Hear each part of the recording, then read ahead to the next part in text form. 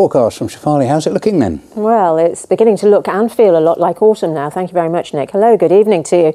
Yes, the bracken was browning and it has also been very wet so far this October. In fact, 70 millimetres of rain has already fallen across the Midlands. That's 135% of the average for the whole month.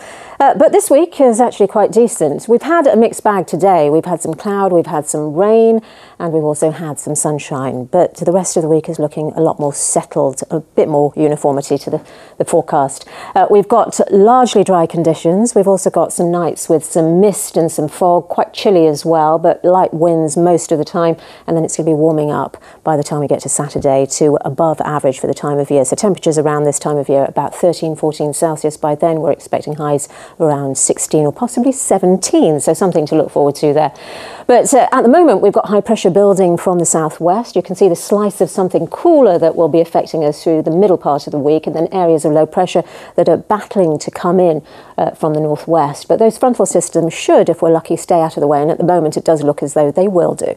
But through this evening and overnight, it's dry now. The rain from this morning is well out of the way, and we're looking at a lot of cloud across us, but some breaks in that cloud which will produce some mist and fog patches into the morning tomorrow. The winds, of course, are light, so those won't disperse readily, but we're looking at temperatures with those light winds dropping to about 3 to 5 Celsius in towns and cities, and a touch cooler in the countryside. So it is nippier than it was last night. And then into the morning tomorrow, that cloud will persist for a time, and then some lengthy spells of sunshine developing into the afternoon. Any mist from the morning clearing fairly quickly as that breeze picks up a little bit, but temperatures ranging from 12 in the north to 15 in the south.